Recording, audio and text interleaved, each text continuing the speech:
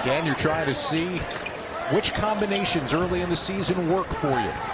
How guys work together on the floor, especially considering how many new faces there are. Two of them on the floor right here. Bamba's one of them. And his three-pointer is good.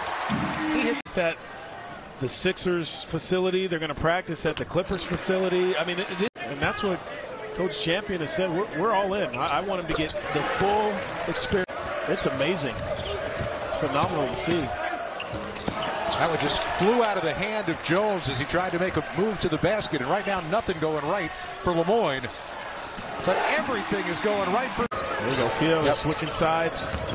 Make the defense move a little bit. And it forces a shot that is just awfully difficult to hit. Yeah. The Persians got to know better than that. Keep that dribble alive when you see a bigger player coming at you. Persians had a frustrating night in his homecoming. Just 2 points at this point. There goes Bamba. Up and under on the reverse. Down for most of the first half after 2 quick fouls. 26-game starter for Lemoyne last year. Bamba again. On the bounce, shot clock down to 2. Burton beat the clock, couldn't get it to fall.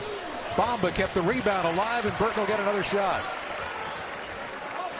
A veteran team, get yourself gathered. Look at the spacing. Wow, that's just so impressive.